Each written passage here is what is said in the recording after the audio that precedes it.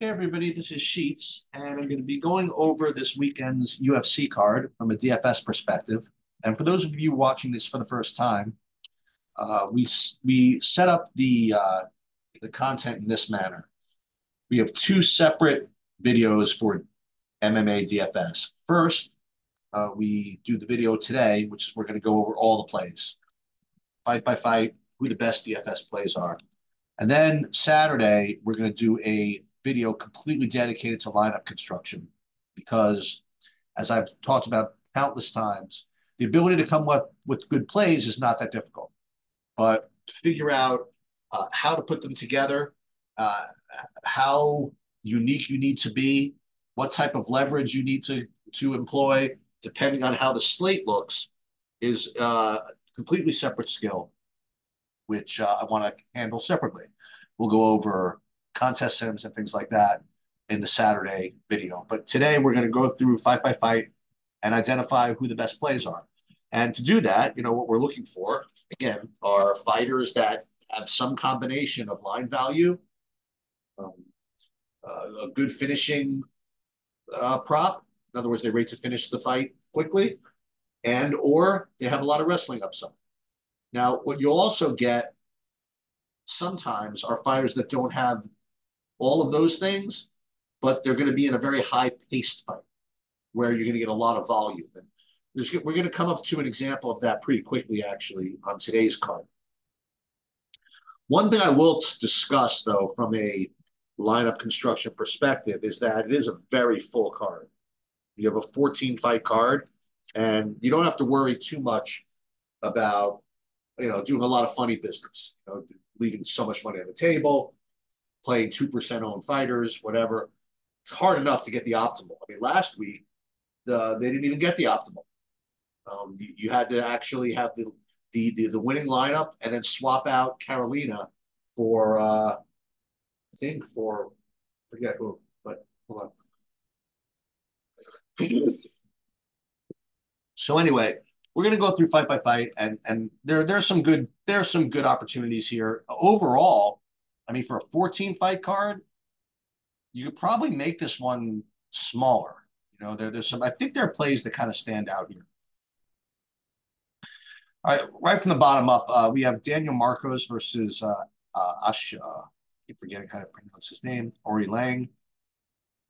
Very, very big price here, so I'm expecting for him to be playable, he's got to have a very strong inside the distance line. When you're 9,300, you've got to either be minus 110 inside the distance. I mean, maybe even more, like minus 140 inside the distance, or minus 110 inside the distance plus a lot of takedown upside. And Daniel Marcos has terrible metrics here. He's inside the distance line is plus 230 or something with no takedown upside, really. So he is a complete pass, as is his opponent. Ori Lang just doesn't win often enough for openers, and he doesn't really have a great inside the distance line, and he doesn't have a lot of takedown upside. And Marcos probably doesn't rate to be that popular. So there's really no reason to play anybody from this fight. Okay, so this is an interesting one. Hyder Emil versus Ferdy Garcia. Ferdy Garcia taking the fight off of out of 4 days notice or something like that. And you look at the price, Emil is like minus 190. His DraftKings price is a pretty reasonable 8,700. And this is an example of something I just alluded to before. When you look at his inside the distance line, Emil, it's not like that great. I mean, it's what is this? Emil inside the distance, like plus 260 or something like that. And he's not really a pure wrestler, but when you look at his fights, he operates at an extremely high pace in all of his fights. So I think that's something that might be overlooked by the public here, and it might even be overlooked by the projection lines. But we'll see. But I mean, I know what I saw, and every one of his fights, at least I've seen, it operates at a very frenetic pace. And when you have Garcia coming in off 4 days notice or whatever it is, that's a rough spot to take against a guy who pushes an extremely high pace, who's well rested and trained for his debut that he's been looking forward to for a long time. So I think he's going to be extremely strong. Is it possible that he's not highly owned because of the weak inside the distance line and he doesn't really have that kind of significant wrestling upside? Maybe. I mean, if so, he's going to be a really, really strong player. All right. Zach Pauga versus Bogdan Guskov. Mid-range fight, 8,400 versus 7,800. I think these are light heavyweights, I think. And if there's anything, there's probably some money line for Guskov. I figured that he was going to take a little bit of it. So he does have some money line equity here. In addition to that, you look at his inside the distance line, it's actually really strong. It's Guskov inside the distance is plus 140 for a $7,800 fighter. That's like kind of elite. So he's an extremely strong play. And then you look at Pagua as well. I mean, he doesn't have, the best reputation because he didn't knock out Jordan Wright. Whoever he knocks out, he's a lot of decisions on his resume. But the fact is that he does have a pretty decent inside the distance line for 8,400. So this could be one of those cases where, while the $7,800 fighter certainly looks a lot better, it's possible that he becomes a really high-owned underdog, which makes Pagua a decent bit of leverage. In either case, I do like both sides of this fight. Definitely, Guskov is the better play, but I think that both sides of this fight are very playable. So we're going to start off with Hamil and Guskov in our kind of like phantom build here.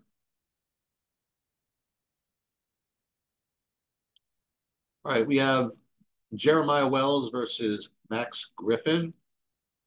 So 8,500 versus 7,700. I'm expecting to see about minus 160. That's about right. The inside the distance line for Wells is plus 220. I mean, not the best. I mean, not bad though. Griffin inside the distance, like plus 300, not the best. Wells, though, does have some takedown upside. He displayed that against Semmelsberger a couple back. So I think that does make up for it. So I definitely think that he's a pretty good play. So Wells, pretty good mid-range play, and I don't really see the upside really for Max Griffin. He doesn't really have the wrestling upside. Inside the distance line, like plus 350 for that price, that's really not for me. So let's start our what could be our mid-range build here. We'll put Wells in here as well. Devin Clark versus Marcin Prachniow, 8,900 versus 7,300. This fight's probably going to be a fade, but we'll just take a look at it. So Clark at 8,900, he needs again to have an inside the distance line of about plus, maybe 100 or so. And it's really poor. I mean, plus 230. So unless he's got a bunch of takedowns to make up for that, he's probably a fade. Prachniow is inside the distance line is hopeless, so that's probably a fade. Let's take a look and see if Devin Clark has. I mean, I guess he's got 3 takedowns a couple fights back. It's 7 takedowns. I guess he could do it, but I don't think Prachniow has really been taken down all that much. So, if anything, I would say Devin Clark is a fringe play, but it's probably the whole fight's just kind of pass. Luma Lukbumi versus Bruna Brazil. Is it going to be another week of girl power? Last week, remember, I faded both of the top salaried women's fighters, and one of them smashed right in my eyeball. Am I going to make that mistake again? Maybe. I mean, you look at her, Lukbumi minus 275. I guess she's 9,200 or so. 9,400. At 9,400, you need a finish and takedowns. This is rough business. I mean, I guess she can get takedowns. That's possible. 2, 4, 1. So okay, so that's going to be probably her path to victory. So I guess she's in play, because when these female fighters get it going and the other one can't stop the takedowns, you can rack up points in a big, big hurry. Because all those little pitter patter strikes add up as regular as strikes. You don't need to be significant really to rack up points. So she's probably going to be really low owned. Uh, we'll put her in for now. I can't imagine actually playing her at 9,400. But every week it seems as though these high priced women fighters just that have the grappling upside just get it going, and those points just go crazy. Brazil just really nothing to offer. Terrible money line. No inside the distance line worth mentioning. Plus 800. So it's either favorite or pass here. Carlos Pirates or Pirates against Trevin Giles. Um, he is, what's his price? Oh, we'll get back to Oki in a second. Sorry. Um, he's 9,200. So we're expecting, so for Prates to be playable, he's got to have an inside the distance line of at least minus 110, at least. So we'll take a look at it. Prates, however you pronounce it. Yeah, look at this, minus 140. All right, this is good. All right, we like this one. So Carlos Prates has a very good inside the distance line, certainly better than Lukbumi, but does not have the takedown upside. That's the only thing. But he's definitely playable. He's one of several guys in this price range which are playable. Looks like a very, very strong play. Trevin Giles, the only thing I will say about him is that if Prates or Prates, whatever, becomes popular, he's going to have leverage because aside from that, doesn't really have a lot of upside. When you look at his inside the distance line, it's plus 600 or so. It's just not going to be good enough. Is it possible he gets takedowns? I mean, I really doubt it. He did have two a couple of fights ago. I don't know. All right, going back here, you have Oki versus Kwamba. You have a replacement fighter. I presume that he's going to be 100 to 1 or whatever. Let's take a look at this.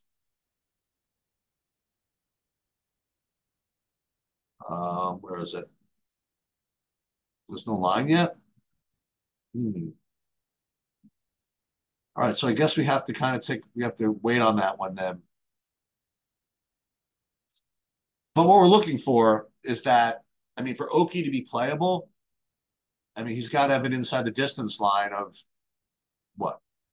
I mean, minus 300, but it's not even that. He's got to, for him to get there, he's got to get there in the first round.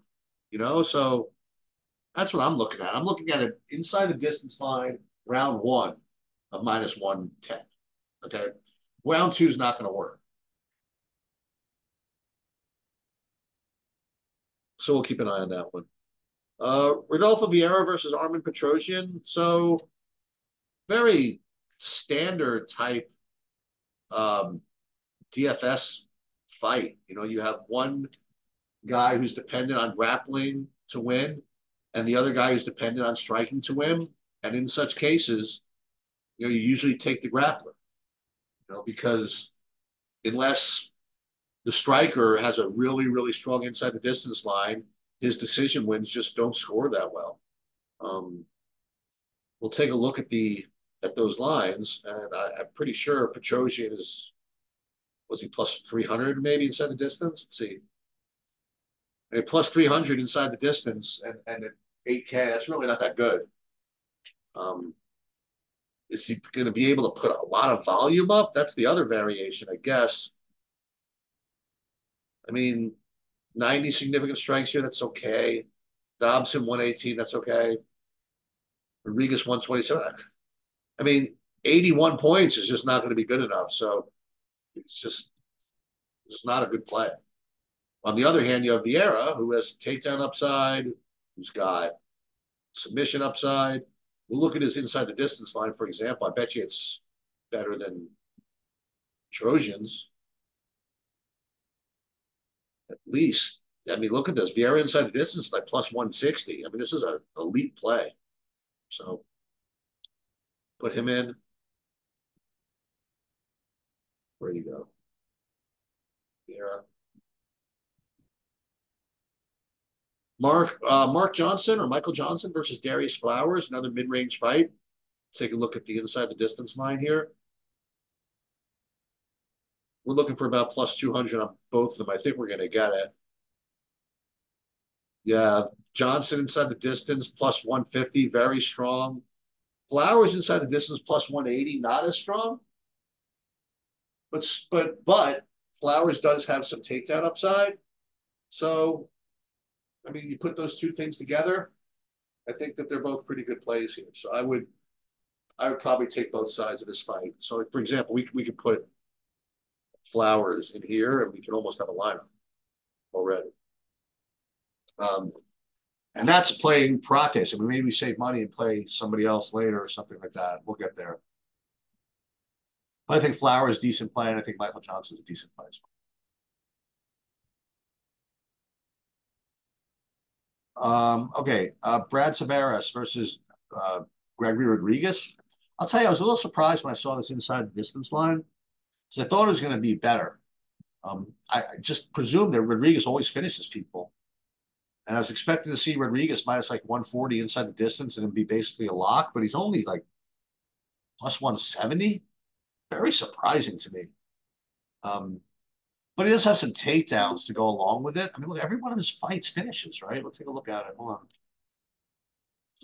on. Rodriguez,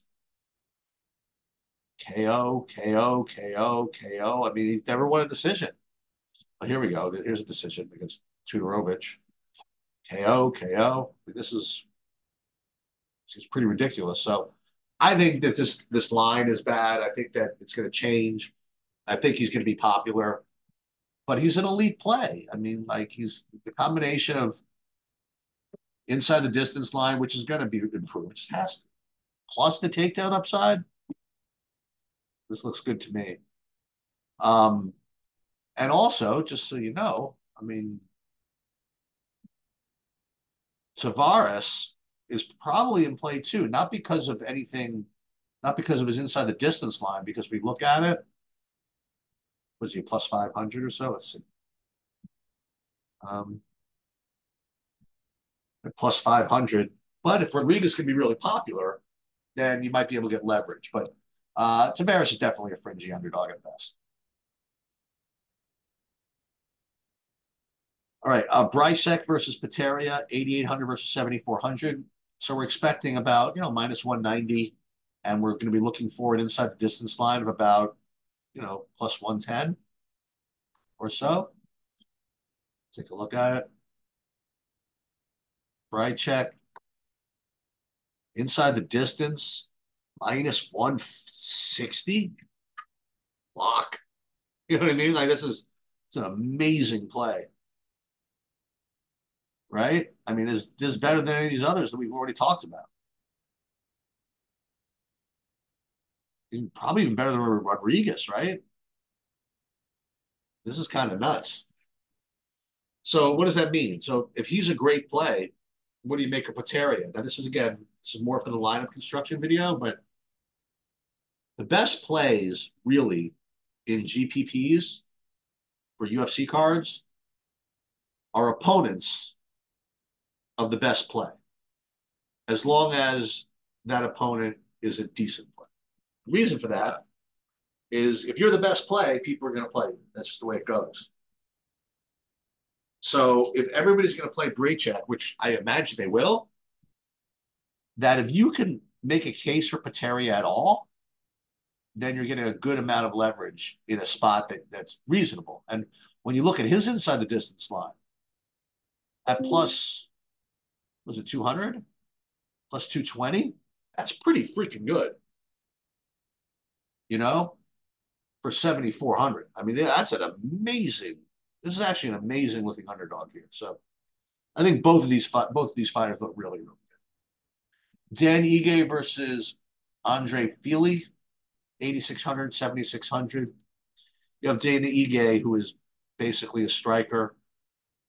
So his inside the distance line is going to be the sole determinant of the absence of a lot of pace. Whether we could play him at his inside the distance line is very poor, plus 250. Feely has a very weak inside the distance line as well. And I do think that he does have takedown upside, though. I mean, you have to really have some vision. But like Almeida, he didn't need it. Got the knockdown. He did get a reversal against Nathaniel Wood. He did take down Aljo, which isn't easy. Brito, he got starched early. Pinedo, he got one takedown. He's not taking down Bryce Mitchell. Then against Charles Jourdain, 5 takedowns. Yusuf, 3 takedowns. I don't know these guys. Maurice, I guess, knocked him out in the first round. So he does have the skill set, you know? So I think he's actually kind of sneaky. And as somebody in my Discord pointed out, no one's picked him. So I don't think he's going to be popular at all.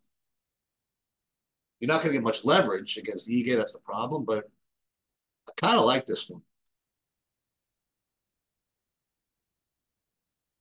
And then in the main event, you have Joe Pfeiffer versus Jack Hermanson, 5-round fight. So the first thing I will say is that Hermanson is probably going to be a popular underdog. You know, his, you know, 7,200 for his at his price at 5 rounds is just not bad. And every once in a while, he gets the takedown game going. You know, he couldn't get it going against Curtis or Strickland, not surprising, but against other guys, he got it going.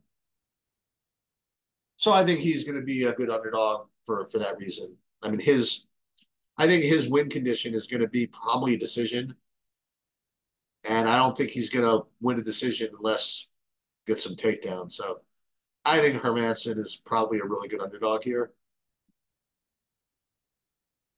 And as far as Pfeiffer goes, the only thing that stopped me from playing is his ownership. So I guess it's not a big deal. Look, round 1 KO, round 2 KO, round 1. I mean, the thing is that he doesn't really need the 5 rounds. That's the only problem.